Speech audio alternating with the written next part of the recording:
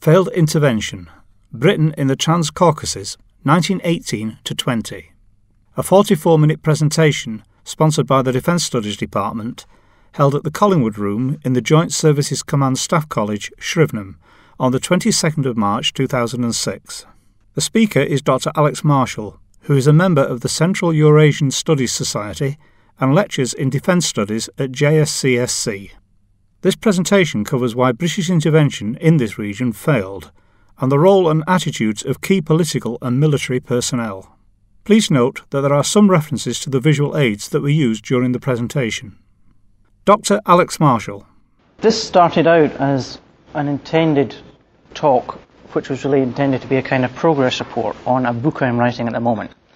The book I'm writing is a book on the Soviet effect on the Caucasus between about 1905 and 1989. So the book itself is about the Soviet Caucasus, and this is part of one chapter on the Russian Civil War period in the Caucasus and the various forces that were involved.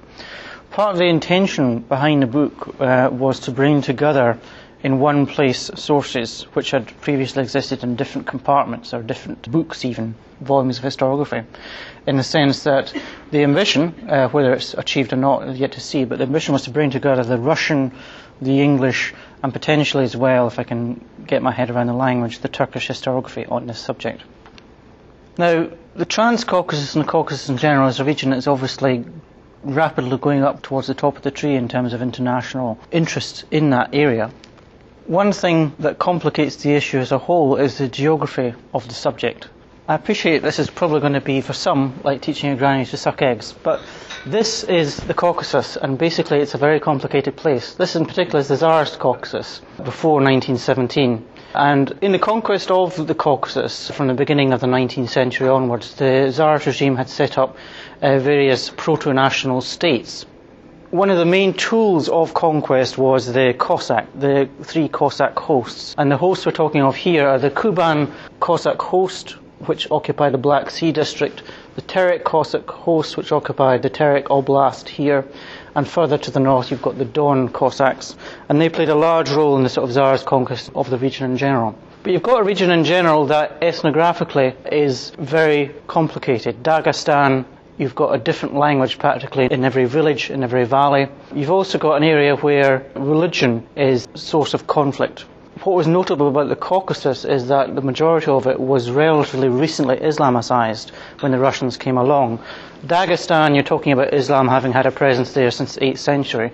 But if you look further to the north, to the Ossetians, the Ingush and the Chechens, who are all in this kind of region here, they had only begun to be Islamicized in the 18th century. The last Ingush were converted to Islam from paganism in 1863. So you had the combination of very recent Islamicization, creating a sort of very vibrant belief in Islam, just as you always have with relatively recent converts, with Russian attempts to colonize the region themselves and to carry out conversion campaigns. One of the success stories of the Russian efforts was the Ossetians, approximately half of whom became Russian Orthodox, the other half of whom remained Muslims. Then in the Trans-Caucasus you've got again a very complicated region, Georgia, which was a number of separate kingdoms until the Russians came along and started to unify them once more. The Armenians, who occupied a huge diaspora, not only in Armenia today but in much of modern-day Turkey. And Azerbaijan, again, where you had a very weakly formulated sense of nationalism before 1917, and where you had, again, a diaspora situation with Azeris living both in northern Iran and in what later became Azerbaijan. So it's a complicated region in general, and it remains a very complicated region today. But looking at the sort of critical issues that the British themselves inherited, if you like, in 1917 to 1920, when they became involved in the regions themselves, there was a certain amount of legacy that they had to deal with. The first was obviously the Tsarist policies in the region, which, as I say, were policies of forced colonization in many instances.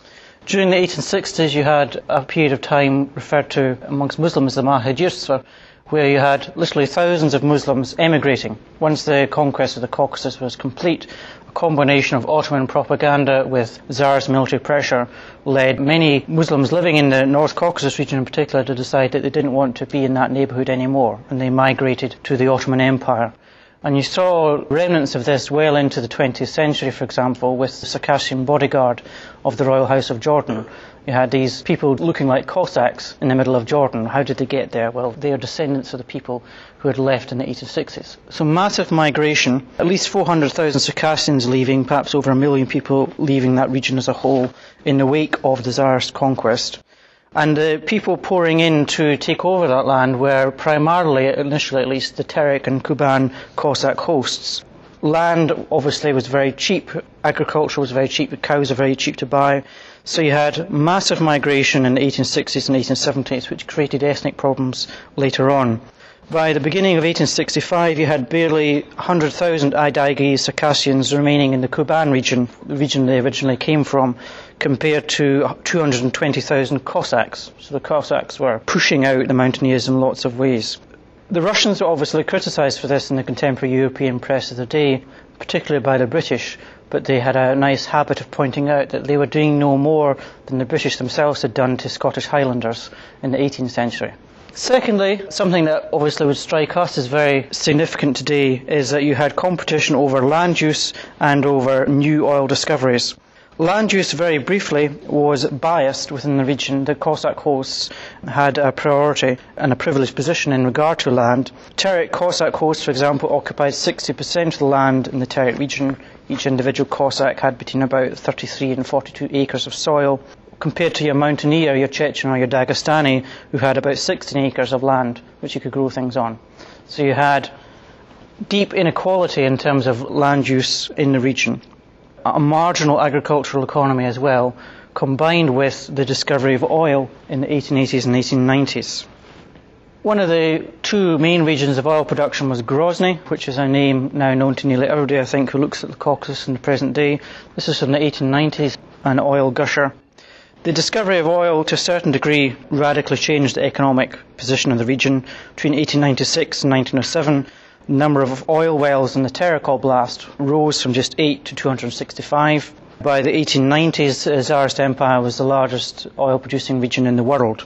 You had oil production discovered not only in what is modern-day Chechnya, but in Baku and the Azeri coast as well. And Baku was transformed overnight from a sort of small coastal town into a thriving port town exporting vast amounts of oil and petroleum products. Now, moving on to the Civil War period, it doesn't get any less complicated. The way I've analysed it in the book is I've tried to separate it out to make it easier for the reader into 3 complex event zones, and that's basically, I think, the best way of seeing it. During the Civil War, which begins towards the end of 1917 and unfolds more fully in 1918, you have 3 things going on in the Caucasus. In the north, you have Russian-led, Russian-dominated whites, the white movement opposing the Bolshevik regime, initially under Kornilov and Alexeyev, and then from 1918 onwards under Denikin. They are operating in the Kuban region, relying upon the Kuban Cossacks to provide them with manpower. The Terek Dagestan region, you've got a very complicated situation in which local indigenous intelligentsia are trying to create their own form of government. At the end of 1917, you've got the rise of the Terek Dagestan government, or Terdag as I've called it here, as well as the Union of Mountaineers, which emerges in March 1917 and begins to take full form towards the end of 1917, and increasing ethnic clashes between Cossacks and Mountaineers. The Mountaineers, of course, regard the revolution in general as a way to take land off the Cossacks. Then finally, in the third event zone in the south, the Trans-Caucasus, you have a collapse of morale, the collapse of the army, the Russian army fighting the Ottoman Empire in the south. And the advance from 1918 onwards of Ottoman troops gradually through Georgia, circumventing Armenia and slowly towards Baku. And this itself also had dramatic effects within the region as a whole, because as the Russian army collapsed, the arms that they had possessed filtered back into the region as a whole. So if you wanted to get your hands on rifles, machine guns, artillery, shells, small arms ammunition, in this period of time it wasn't particularly a problem. The Caucasus region as a whole became flooded with military technology, and it wasn't until 1925, when the Soviets themselves mounted a comprehensive disarmament campaign in the region, that this sort of problem was eventually solved. Now, what is it exactly that the British themselves are trying to do? I think that's a very good question, in part because it helps explain why things don't work out for them. Now, I'm trying to be provocative here to suggest that this was an early attempt at an effects-based approach. All that really means is that the conventional application of overwhelming military force was not a possibility at this period of time. The British were concluding the First World War. They were concerned about this part of the world, but they couldn't send a large conventional expeditionary force there to sort things out. So the tools they relied upon were tools that we nowadays put under the label of the comprehensive approach, attempting to gain political influence in the region, using money to buy allies, and sending small cadres of troops to create forces on the ground from the local nationalities involved. And this was really the origins of Dunster Force, as it came to be called, in the Trans-Caucasus in 1917, and later on in 1918, Dunster Force's successor, Norper Force. But this is improvised. This is all improvised. Before I move on from this point is worth belabouring to some extent. What the British are really tackling here is in some sense a strategic revolution, which is not incomparable to some of the problems that we're trying to get our heads around and handle today. What you see very clearly from 1917 onwards is, in Bolshevism, a messianic regime which is misunderstood, about which there's a lot of doubt, a lot of misunderstanding and a lot of fear, comparable to some degree with some of the things you hear said about Islamic fundamentalist movements today, combined with operating in theatres and regions of the world with which we're previously unfamiliar. Compounding that, you have the ever-present factor of public opinion. Now, this strategic revolution went on. It didn't stop in 1917. During the interwar period, you see the British trying to adjust to the changed world environment through administrative change. It's no accident that you have a huge amount of administrative change going on in the interwar period. 1923, you've got formation of the Chiefs of Staff Committee. 1924, Principal Supply Officers Committee, Joint Planning Committee. By 1927, 1936, you've got set up the Joint Intelligence Committee. So there is administrative reform going on across the board in this interwar period, but it all begins, the starter gun for it all, is the 1917 Bolshevik Revolution. What happens in 1917 is that the British have two basic improvised administrative instruments to try and tackle this problem. One is the Eastern Committee under Lord Curzon, which is a remit to look at all problems stretching from an arc between Egypt and British India to try and sort things out in that part of the world because it directly affects British interests.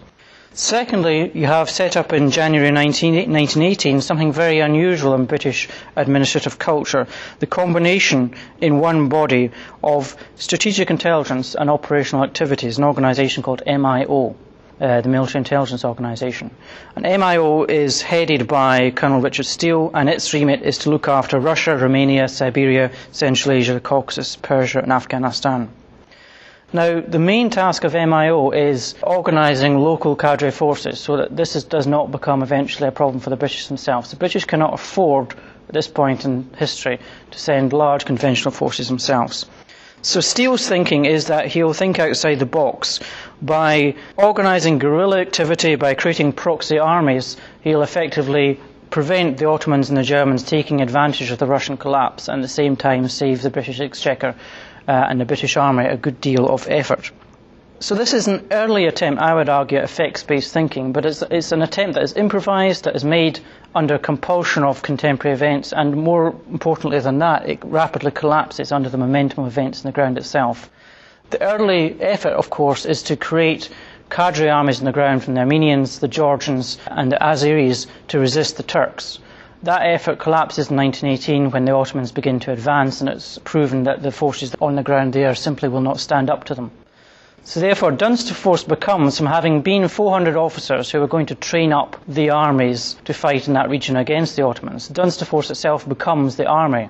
We have this change of priority. So Dunster Force goes to Baku to try to fight off the Turks themselves, hoping in the meantime to keep propping up the Azeris to do so in the process.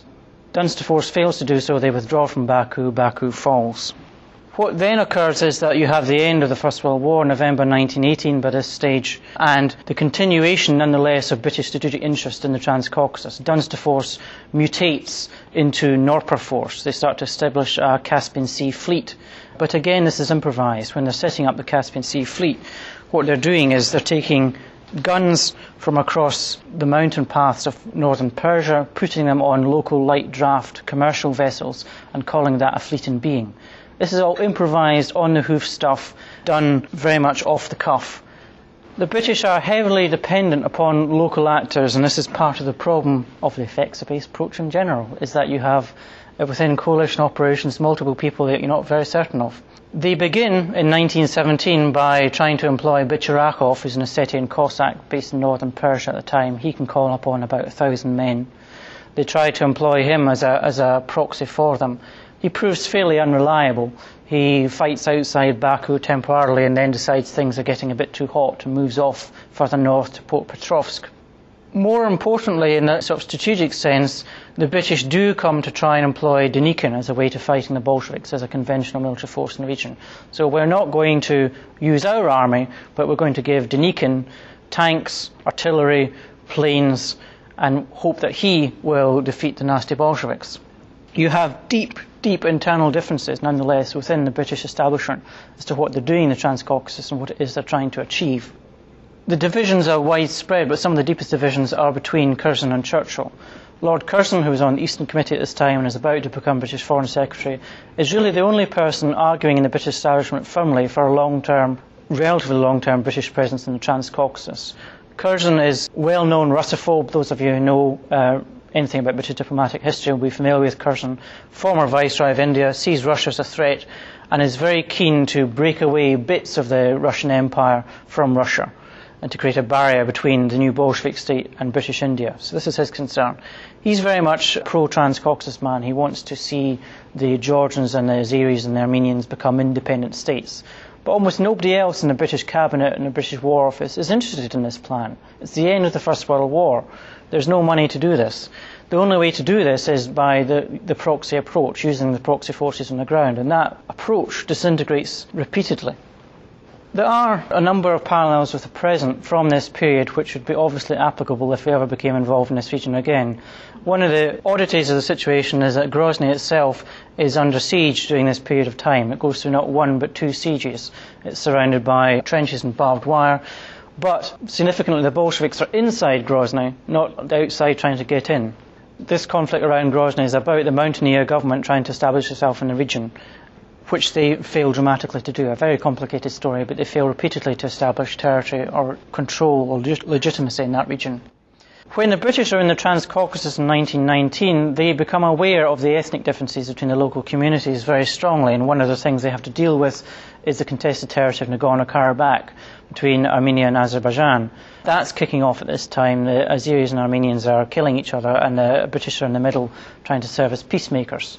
You've also got echoes of the present again in what's going on in the North Caucasus. You've got individual Islamists, people who I would call Islamists, like Uzun Haji and Najmuddin Gotsinski, calling for the widespread institution of Sharia law. They see the answer to social construction in the region as being imposition of Sharia law, establishment of a unified Islamic state.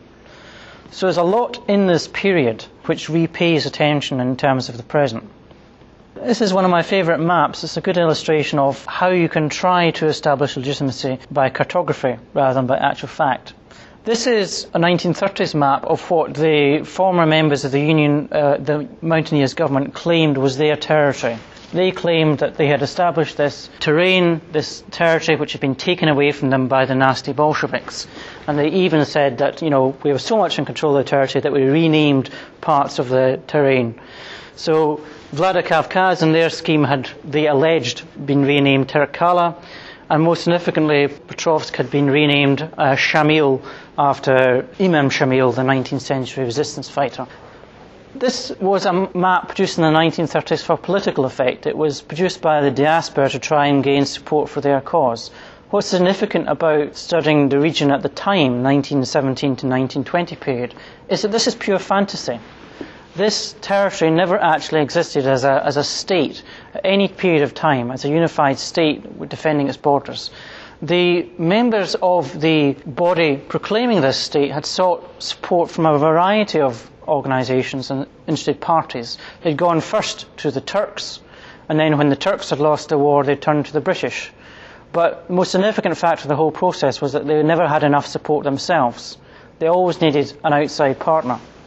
Now, the British policy, as I've already implied, was deeply confused.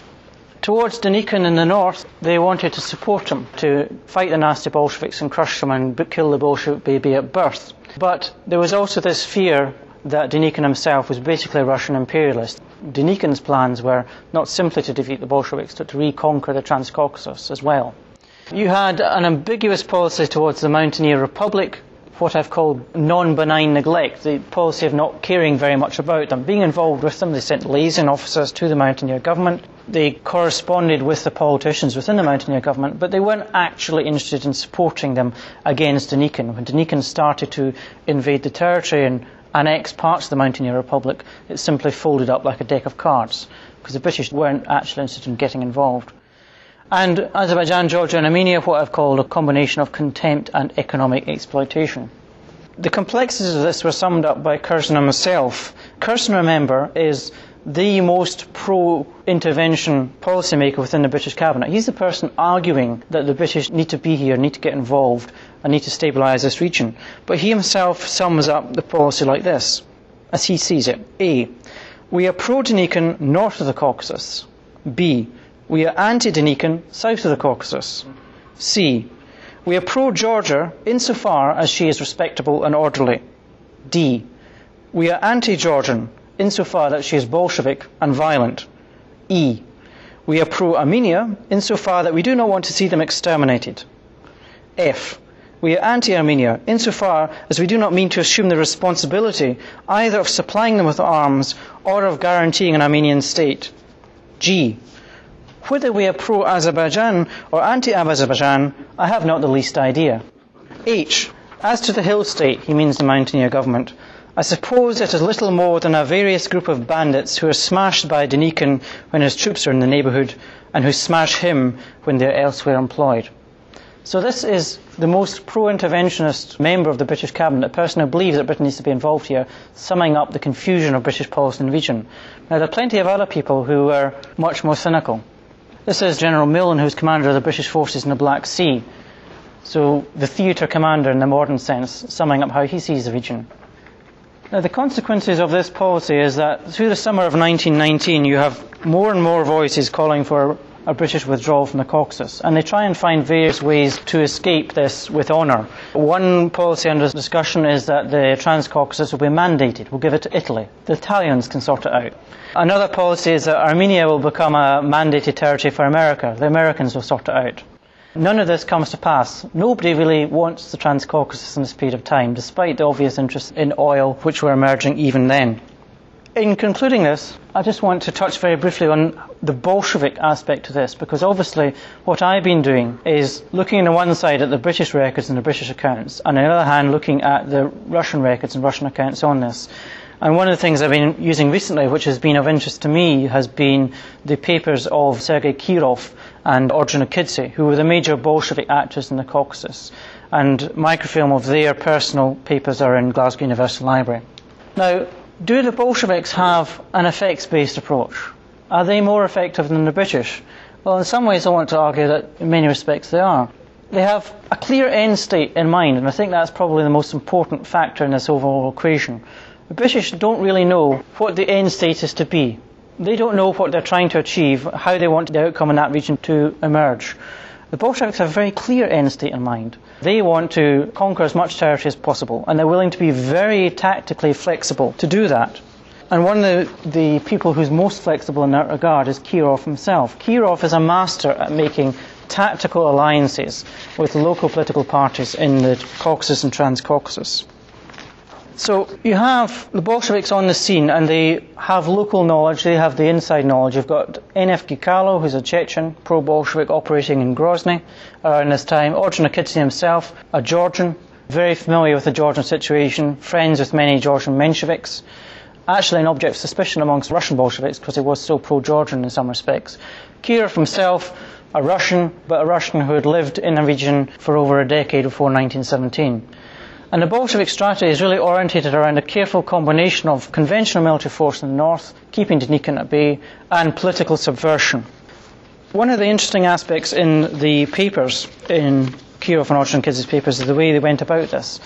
The Bolsheviks made numerous mistakes over the course of 1918. They lost power in the Terek region because they tried to disempower the Terek Cossack hosts. The Cossacks went into revolt and the Bolsheviks were thrown out of office. But what they are doing from 1919 onwards is funding the guerrilla movement against Denikin in the Caucasus region, in the North Caucasus. And the way they're doing this is very interesting. A lot of the policy is carried out by couriers. They send couriers armed with money to feed the mountaineers with sufficient money that they'll keep fighting Denikin. And the plan is obviously that Denikin will be so occupied with fighting the mountaineers in his rear that his conventional force in the north will gradually be weakened facing the Bolsheviks, and Denikin will thus be defeated. But what I want to do is to look at how this was done. One of the things that Denikin had against him was that his own policies in the region were guaranteed to alienate almost everybody involved. Denikin, when he started to get involved in the Caucasus, particularly to attack the mountaineer government, did so with a very aggressive policies. He went into the Caucasus basically with the view that this is a region that was fit to be reconquered. One of the most infamous acts he carried out was when he was repressing the Ossetian Kermanists. Kermen was a local revolutionary party which was associated with the Bolsheviks, later amalgamated with the Bolsheviks. But Denikin's idea of capturing Kermanists was to surround a village with conventional military force and ask them to hand over the Kermanists amongst them. When the village refused to do so, the village was then bombarded with about 50 artillery shells from both sides. The villagers then surrendered. They were then robbed by Denikin's Cossacks and sent off in the cold and the rain to starve to death, and the property was divided up amongst the White Army. So Denikin's policies in the Caucasus, this is the British ally, Denikin's policies in the Caucasus create a lot of resentment against him and against his forces, and the Bolsheviks naturally exploit this. The Bolshevik policy is based around money. And this again is the effects-based approach. What they are doing is they are sending couriers via the Caspian Sea, through Azerbaijan, through Georgia, into the Caucasus region to feed the mountaineers with money. And there's significant amounts of money being involved here. A lot of Kirov's telegrams, his personal communications, are concerned with the money and the fate of these couriers. He asks constantly about, have you got the 5 million rubles I sent you yet? I'm sending you somebody else as well. He's got 3 million rubles. So a lot of Kirov's personal correspondence with the local revolutionaries is about ensuring that the money is going to the right places and that the insurgency is carrying on. Secondly, these couriers who are operating for the Bolsheviks are, to some significant degree as well, intelligence agents. They're gathering intelligence on the region and feeding it back to the 11th Army, the Bolshevik 11th Army around Astrakhan. Some of this information, you have to treat it with caution because obviously these people are communists. They're obviously not great friends of the British. But I think it's significant what they're saying, because when they're looking at the Trans-Caucasus, they're saying that basically this region is up for grabs. The British are not in control. The British are not interested, they're not in control. We can move freely in this region and we can certainly shift money about in this region. This is not going to be a problem for us. For example, you've got the report of Comrade Gabinsky. Gabinsky was sent through the Trans-Caucasus to give money to the mountaineers fighting Denikin. And he commented, passing through Baku, that the British, through lack of interpreters, weren't censoring the press. It was free fire zone as far as the media was concerned. Because of the difficulty of finding interpreters, all the British were concerned of in terms of censorship was looking at articles which had the word England in it. They looked for that one word. If the article mentioned England, then the article was put under scrutiny and could be censored. But as long as you didn't mention England, you could say anything you liked in the local press. And from the Bolshevik point of view, of course, this was a great thing. This was a complete free-for-all. Secondly, the Bolshevik perception was, and I think this is significant, that the British garrisons and the British forces in the region were extremely low in morale. They basically wanted to go home. Gabinsky went to Batum, which is in Georgia at that time, and he said that he had conversed in the port of Batum with local British soldiers. Now, again, you have to treat this cautiously, but it's always interesting, as Robbie Burns said, to see us as others see us, to see yourself as others see you. Gabinsky's report, and this is going back to the Bolshevik High Command, said the soldiers, the ordinary British soldier, views Bolshevism more favourably than Denikin. Through sign language, the soldiers communicated to Gabinsky that they would like to have Denikin shot and that they really didn't care about the region at all. Some mimic with their hands, he says, that Bolshevism is good and Denikin should be shot. Another aspect of his report, this is again an intelligence report which is feeding Bolshevik strategy. It may not be 100% representative, but this is what their actors are saying on the ground. He says, it's characteristic that English soldiers are terribly cowardly. Discipline has visibly fallen down. A single shot in the night turns them all out on alert. All demand to be sent home as soon as possible. So the Bolsheviks are getting a very clear picture from their intelligence couriers that the British in the region are not there to stay. That's the picture they're getting, and they're getting ready to act on that. Simultaneously, they're getting pictures from the Caucasus that Uzun Hagi, their ally at the time, is doing very well fighting against Nikan, and really all is needed is money. Gordienko goes to Ossetia to visit Gakalo, who's leading the Bolshevik campaign there alongside Hagi at that point in time. Gakalo's men are in rags. Gordienko is very explicit about this in his report. He says that outwardly the situation is not good. Gakalo and his men are in the hills. They're equipped with rifles. They've got about 13 machine guns, and they've got one mortar as artillery. And they're in rags. They're starving to death. So outwardly this didn't look like a good picture, but Gakalo himself is very confident. He says the only thing that you need is money. He says, if I had 900 to 100 million rubles, then I could organise enough forces and I can wipe out the volunteer army, the whites, in 2 months. So is that picture there as well? All the insurgency needs is that you feed enough money into it and actually we'll win. And I think that affects the Bolshevik policy as a whole. The Bolsheviks are ultimately successful not because they succeed in conquering the Caucasus north to south entirely with conventional military force, but because they succeed in bringing temporarily insurgents over to their side, bypassing Chechnya and Dagestan, which are the problem areas in many ways, and then conventionally marching through Azerbaijan, Armenia, and eventually Georgia with conventional military power. So, looking at it from the point of view of the contemporary effects-based approach, the Bolsheviks have a very clear effects-based approach, and they carry it out very successfully, despite tactical mistakes they make on the ground from time to time. On that point, I'd like to draw to a close and sort of invite questions. I'm aware that this has probably been an enormous brain dump, and there's a lot involved. It's a very, very complicated and complex period, and I'm happy to sort of try and clarify any questions you may have. The following 12 questions were put to Dr. Marshall. Question 1. Can you say more about the extent to which Curzon's interest in the defence of India influenced the British approach to the Caucasus and British actions? Those who were members of the Indian establishment, like Curzon, saw the Caucasus in this way. Thompson, for example, when he goes into Baku, begins by saying his first speech is that we are pro-Denikin and we want to see Russia get back on our feet again. Within a month of that public announcement, he's writing back to his superiors in London that actually the people in this region don't like the Russians. We should be thinking of taking this region over for ourselves.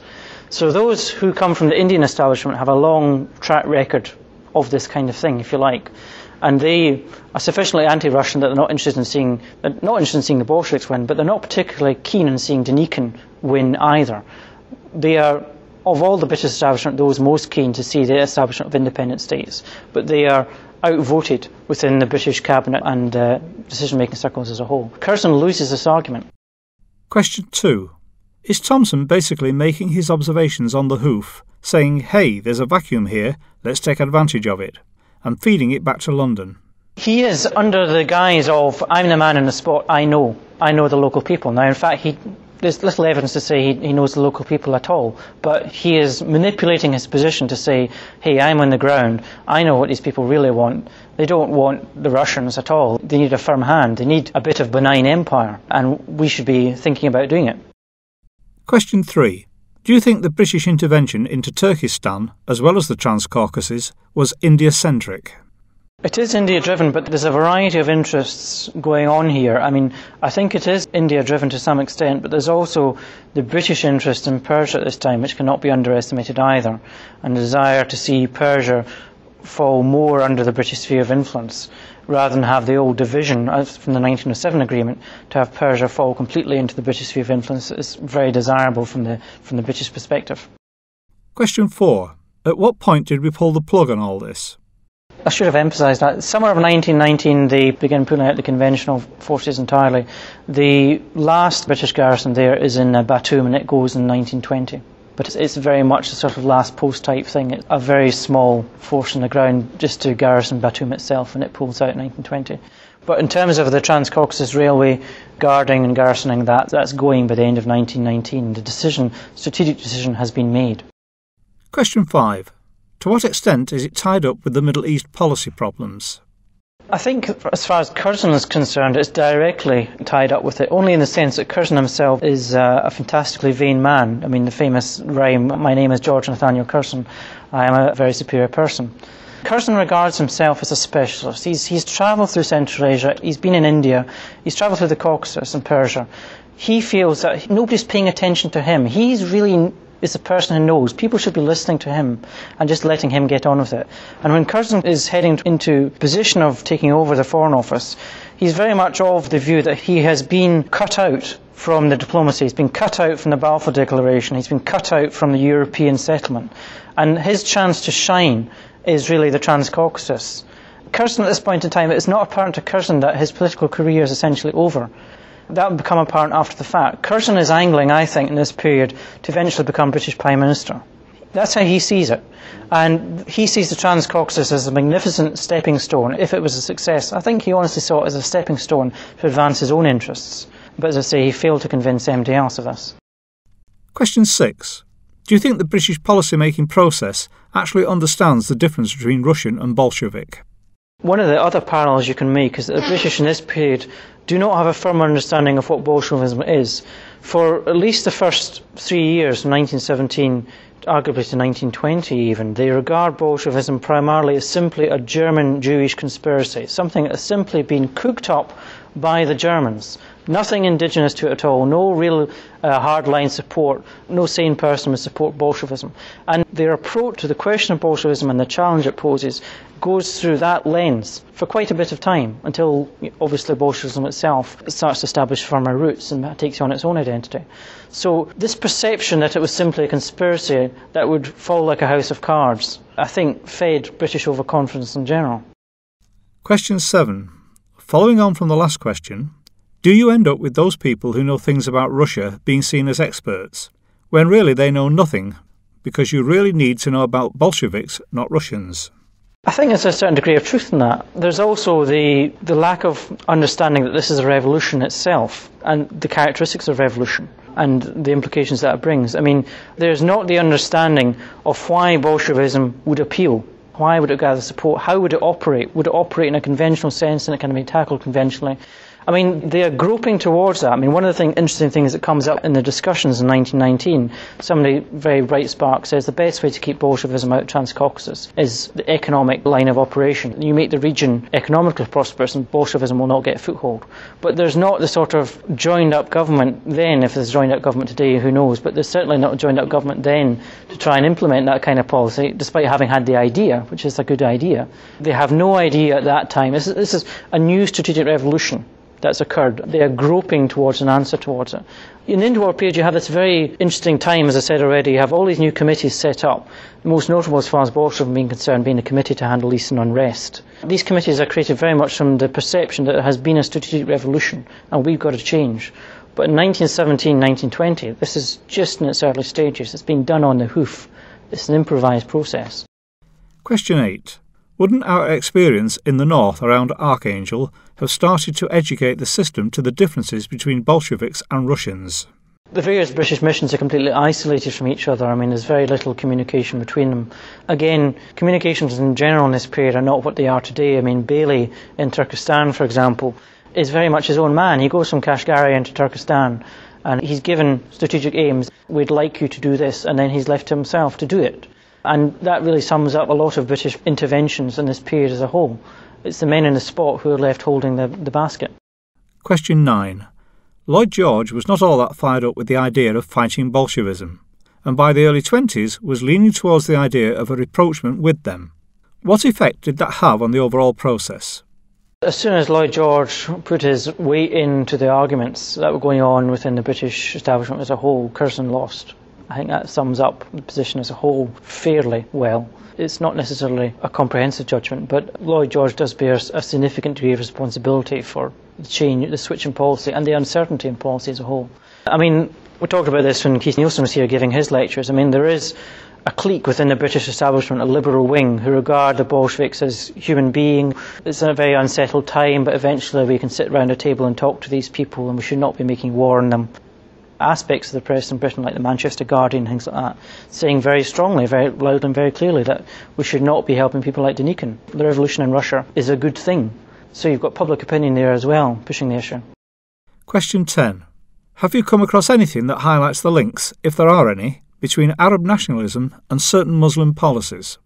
I haven't found direct links between Arab nationalism and what's going on in the Trans-Caucasus, but what is very interesting and evident is the intellectual exchange that is going on in one direction between Turkey and the Caucasus in this period of time, and in the other direction between Azerbaijan, as I've said, implied already, and Iran.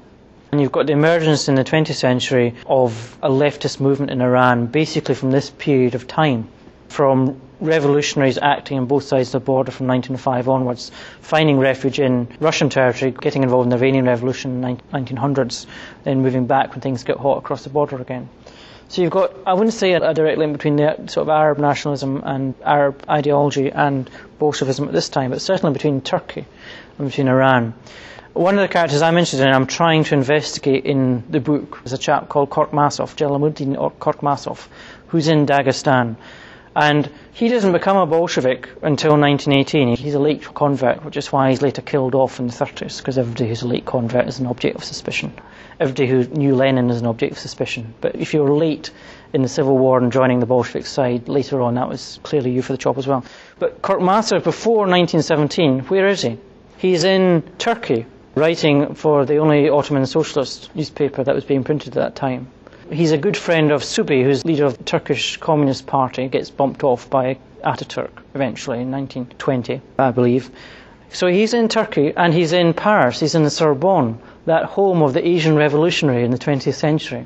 So he is getting a very good Western education, and he's getting a very good trans-border inculcation into the events in Turkey and the Caucasus at the same time. So you've got these interesting characters who do kind of cross the borders, who do not fit neatly into the box of Bolshevik or Menshevik. They're ambiguous figures. Question 11. Am I right in thinking that Britain wasn't fighting for Christianity against Muslim because there was no consciousness that Russians were Christians, and the bad guys were either Muslims or atheists? No, it wasn't a factor. This was not a clash of civilizations. It was much more complicated than that. It's a very complicated period. I mean, one of the aspects of it that's coming out is that you have the emerging of national consciousness. Certainly in Azerbaijan, you have what is a very nascent national consciousness, and the signs of that are the use of the word millet, which in the Ottoman Empire was simply a protected community, but by the early 20th century had come to be accepted as a term that you could apply to a nation. So you have in Dagestan the Millet Komitet, which is the national committee, and that is regarded as a committee that is going to defend national interests. See, this idea that the idea of the nation exists, we are a nation, rather than simply a bunch of tribes. And that is beginning to emerge, and the Bolsheviks, of course, reinforce that aspect when they later go in for nation building in the Caucasus themselves. Question 12.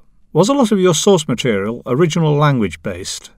Russian and English language based. I mean, the sort of English memoirs themselves are fairly fascinating because they give you an insight into all the kind of prejudices. The people on the ground, I mean, people like Dunsterville, when you read their memoirs, what strikes you most of all is just how incredibly small-minded these people are. These are not people of broad horizons who can, create strategic policy on a broad scope. A lot of them have been promoted above their natural position in life. Malleson's the same. Mallison goes in for fantastic boasting after the war is over about the enormous intelligence network he set up and how he knew what the Bolsheviks were doing, and if he'd just been given a chance he would have crushed them. But I don't think it stands up from the English memoir accounts and the PRO literature. A lot of these people are significantly out their depth, and that goes back to the point Greg was raising about the difference between Russianists, even people who speak Russian, and people who understand Bolshevism and what a revolution actually means. Even the Russianists don't fully understand how much the situation has changed. Dunsterville speaks Russian. He thinks that qualifies him to go to Baku and sort things out because he knows Russia. But he doesn't understand what a revolution does, what the main characteristics of a revolution are, and how you have to operate in that environment.